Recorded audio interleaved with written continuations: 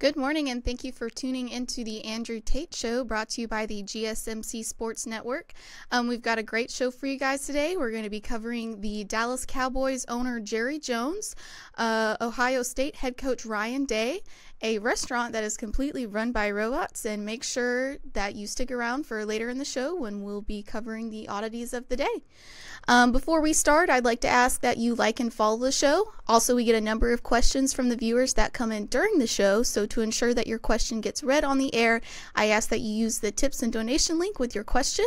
The tips and donation link is streamelements.com/gsmcsportsnetwork./tip.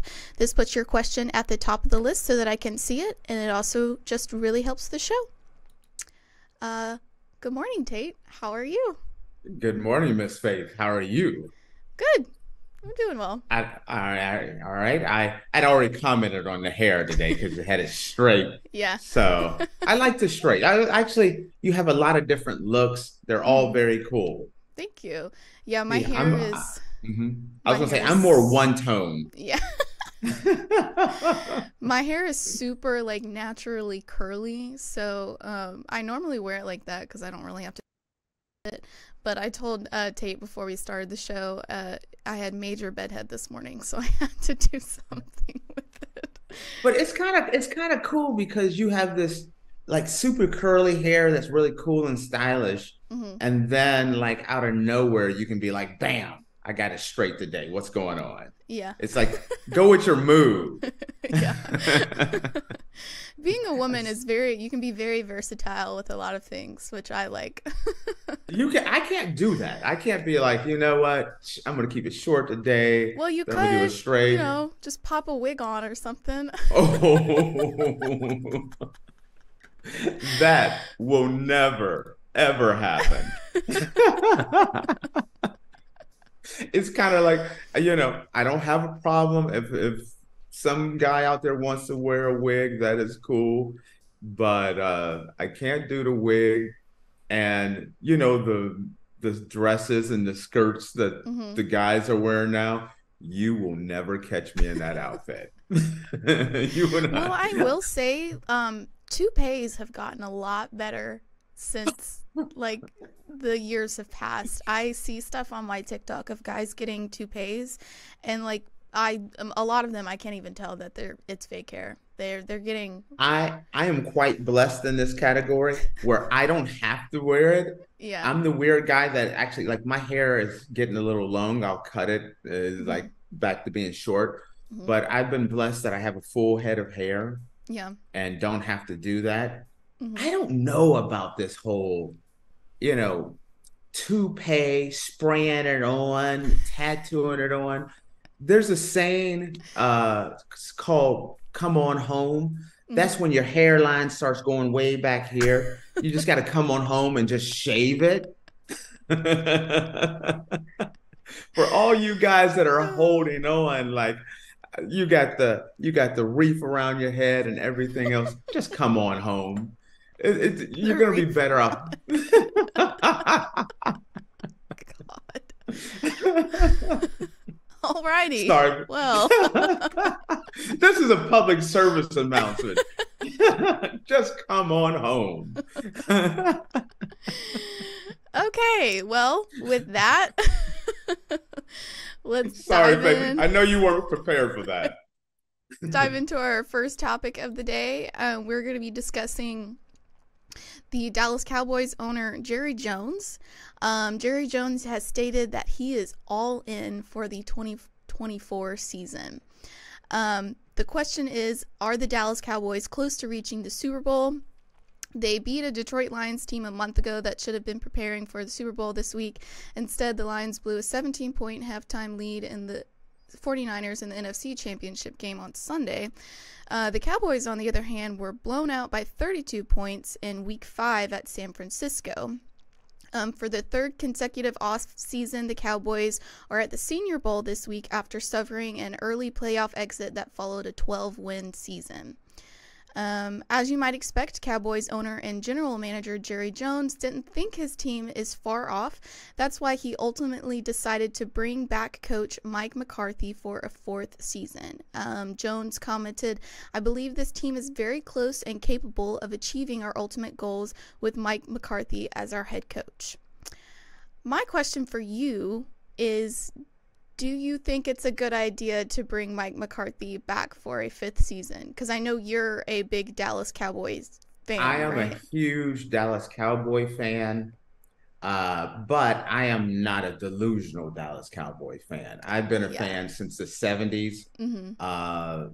So yes, I go way back, and look at the Cowboys and Jerry Jones very differently. Mm-hmm. Where I know a lot of the media really attacks Jerry Jones and bashes Jerry Jones.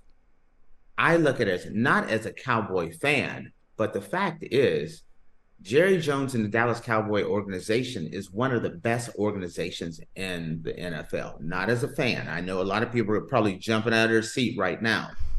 But when you look at the Dallas Cowboys and you say over the last 20 years, the Cowboys and the 49ers have been consistently the best drafters of talent in the NFL, Mm-hmm. where consistently they find the Dak Prescotts, the Tony Romos, the Ezekiel Elliott, the CeeDee Lambs, the Micah Parsons. They find quality players in the draft. They tend to build more through the draft than most teams, meaning they are quite a successful organization. Then you look at the Cowboys and their performance the last 3 years, 12 win season, 12 win season, 12 win season. If you go back the last few decades, Dallas has consistently been that regular season team that performs well, but they always crash in the playoffs. They have Mm-hmm. been consistently crashing in the playoffs. I was actually talking to a buddy of mine last night who's been a Dallas Cowboy fan for longer than I have been a Dallas Cowboy fan. And he was like, we were talking about the fact that Dallas could compete with everyone that made it to the playoffs. Dallas had beat Detroit. I thought Dallas would have been a much better team against the 49ers this year. And I thought the Dallas Cowboys could have made it to the Super Bowl. And he was like, "No, I don't want them in the Super Bowl. All they're gonna do is break my heart. If they go to the Super Bowl, I'll get all hyped up and have my hopes all high just to get them dashed." And that's the way a lot of Dallas Cowboy fans feel Mm-hmm. nowadays, that they're Wile E. Coyote and they're waiting on that anvil. Like, I got the road runner, I got him by his neck, anvil hits him in the head, and it's over. And that's what has happened as a Dallas Cowboy fan. Now, I look at what Jerry Jones has said here, and he says all or nothing. Mm-hmm. And this is what made me shake my head. And I'm a big Jerry Jones fan. I love I've gone to a number of Cowboys games. I feel like I've been to games all over the country, and I feel like no one takes care of their fans better than the Dallas Cowboys. But what why people attack Jerry Jones is this statement right here. We're all in for next year. Mm-hmm. Newsflash, we were all in this year. Yeah. Newsflash, we were all in the year before that, and the year before that, and the Mm-hmm. year before that. I don't think I would like to have seen Jerry hold that more to the chest. It's understood that the Dallas Cowboys are all in, Mm-hmm. but when you make statements like this, when the media is looking for this, right before the Super Bowl, where it's like, hey, you could have been there, but your team blew it, to say, hey, we're all in this for this next year. Well, this year's not over. Keep that to yourself. You don't have to get that because you're just looking for fodder, cannon fodder. Just I mean, you're there's no reason to make these types of statements. Now, your question that you asked me is, should Mike McCarthy have been allowed to come back? And the answer is yes. Now, I'm gonna play this two sides. Number one, if you're truly all in and you're saying this is the last year, if Jerry Jones really means this is next year is the last year, we're going all in, we're sticking with McCarthy, we're sticking with Dak Prescott, and we're all in, and he means it, then yes, he should have stuck with him. Because of the fact that when I think of a team saying all in, Dak Prescott's contract is up. Are you going to pay Dak $50 million a year to just go out in the first round year after year? I'm a Dak Prescott fan. But what's been happening is doing the same thing over and over and hoping for a different outcome. That's what the Cowboys have been doing. Mm-hmm. Also, a cliche of insanity. And that's what it's like to be a Dallas Cowboy fan, is doing the same thing over and over again, hoping for a different outcome, only to get clubbed over the head with a big blowout by the Packers, and watching Detroit, who should be in the Super Bowl, a team that we just beat. Yeah. And I say we, like I played for the Dallas Cowboys. I barely can drive to the stadium, let alone play for them. So no, I don't think I am like other people like Jerry Jones needs to go. No, he doesn't. The Cowboys organization has consistently brought in top quality talent who consistently wins and consistently perform incredibly well. Dallas Cowboys is among the top teams that have more Pro Bowlers in the Pro Bowl year after year after year. That's a good organization who knows how to draft and develop talent. Mm-hmm. What people don't like about the Cowboys is the fact that you're making statements like this. Now, if the Cowboys were, now you asked me about Mike McCarthy, if the Cowboys were going to go out on a limb and say, you know what, we're going to change our organization up and we're going to go after Harbaugh or someone like that, a younger guy with fresh ideals, something like that, yes. Or if you're all in, if the Cowboys don't make it to the Super Bowl this year, McCarthy's gone, we're not going to pay Dak. We're gonna start rebuilding and seeing maybe what Trey Lance looks like, or we're gonna draft a quarterback and start developing for the future as we start transitioning from Jerry Jones to his son. If he's serious about we're all in, then go all in and say, this is what we're doing.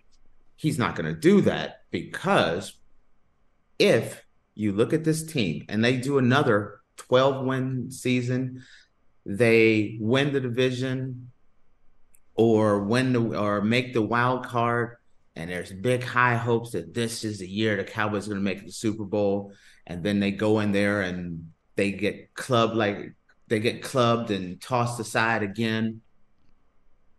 Are you going to rinse and repeat again and again and again? That's the question that I ask. I would like to see Jerry, if there's anything to help the Cowboys, and I love seeing Jerry as a fan, not make these comments, stop doing the radio show, because there's so much cannon fodder that is created by him, which puts more pressure. There's a giant spotlight on that star of the Dallas Cowboys. And I think it's not the organization that's been hurting them, but that pressure. You go in there tight. When you play Green Bay came out, smacked you in the mouth, got out to a lead, they got tight. Unlike the 49ers, where Detroit came in, smacked them in the mouth, they were able to circle the wagons and get things back together and then have a massive comeback. The Cowboys, that's the big difference between the 49ers and the Cowboys. composure. The 49ers have consistently showed composure so that they can keep going and win that game and propel them to the Super Bowl, where the Dallas Cowboys, as talented as they can get, when things get tough, they get tight. And instead, they got blown out. And they're at the Senior Bowl looking at doing what they do best, bringing in top quality talent for another year that most likely could be disappointing. So you think composure has something to do with why they do so well in the playoffs then? Absolutely. It's pressure. They have all the talent. They got a great defense. They've known to have a pretty decent offensive line.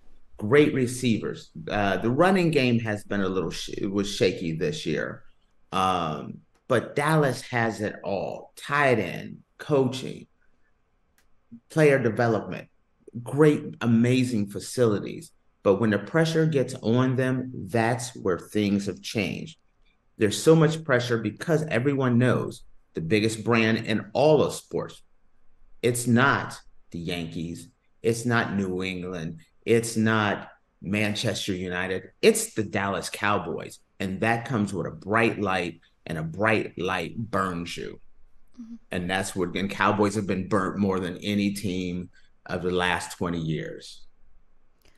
Well, do you think it's going to be the same as it was this past year then, where they're going to do well for those 12 games and then not do well in the playoffs? Or do you think that maybe, since I guess Jerry Jones says they're all in this year, that they may make it to the Super Bowl next year? Okay, that's a great question. In previous years, I thought the Dallas Cowboys were a team that could contend in the playoffs, but they would need a lot of help to get to the Super Bowl. Last year, year before last, I did not think the Cowboys were going to go to the Super Bowl. But this year, when you looked at the Cowboys, I was like, okay, they are going to have home field advantage except for the NFC Championship game. They got a solid defense, an unbelievable offense, solid coaching. Mike McCarthy may have a few little issues with time management, things of that nature, but the Cowboys are solid. The only way I see the Cowboys not making the Super Bowl is a Herculean effort by the 49ers, or they get into a game that they should win and they get tight. And exactly what happened. So next year, do I think the Cowboys have a shot at making the Super Bowl? Absolutely. But next year, Green Bay's not going to be this upstart team. Green Bay's going to be better. Detroit's going to be better. Mm-hmm. The 49ers are loaded. The competition next year is going to be tougher, not easier. And so they didn't make it this year. It's gonna be interesting to see what happens next year. And you do not know. You can say you're all in, but an injury here, an injury there, an NFL season is one of those things. I would like to just say to see Jerry just kind of hold back on some of these. We're all in. We need Dak to do this or that. If you be more like some of the Patriots owner or some of the other owners, where I'm for Jerry and the Jones family handling the back office and making the draft picks and making the decisions, but maybe turn that spotlight down a little bit by just being quiet a little bit more. Yeah, I definitely think that next year will be a lot more tougher and more competitive, because a lot of these teams that weren't very good are coming up and doing a lot better. Because Green Bay and Detroit are going to be a handful. Mm-hmm. Philadelphia, who started out with 10 wins to start the season, if they get a few things right, Philadelphia is going to be tough to deal with. San Francisco is San Francisco. Those are all real teams. Mm-hmm. It's going to be interesting to see. There's no guarantee. That's why I just say, why? Because even the fact that we're talking about this, mm-hmm. Jerry Jones says he's all in. this is before the Super Bowl is in a week and a half, let's just say. There's no reason to make that to have that conversation, because now Dak, when you see him at the Super Bowl, Jerry Jones says he's all in. Does that mean if you guys don't make it this year, you're not going to be a Cowboy? It starts playing in people's head. Mm-hmm. And by maybe not creating that undue pressure, you see Mike McCarthy. Jerry Jones said, we're all in. You're on your last year of your contract. You're a lame duck coach. You're on the hot seat? Do you feel like you're on the hot seat? Yeah. It plays into the psyche of a team. And that's where Jerry hurts the Cowboys most. Everything else, I think he's stellar. It's just he likes to talk. He likes to be bigger than life and make these broad statements or these huge statements that then the players have to cash that check that he's written. And it's nothing has shown that they have that ability in the playoff to say, all right, the rubber meets the road, we're doing this. Wow. This is such a somber conversation. Yeah. Well, speaking of coaches in the hot seat, after we take a quick break, we're going to be talking about Ryan Day, who also seems to be in the hot seat. So we're going to take a short break, and when we come back, we'll discuss that.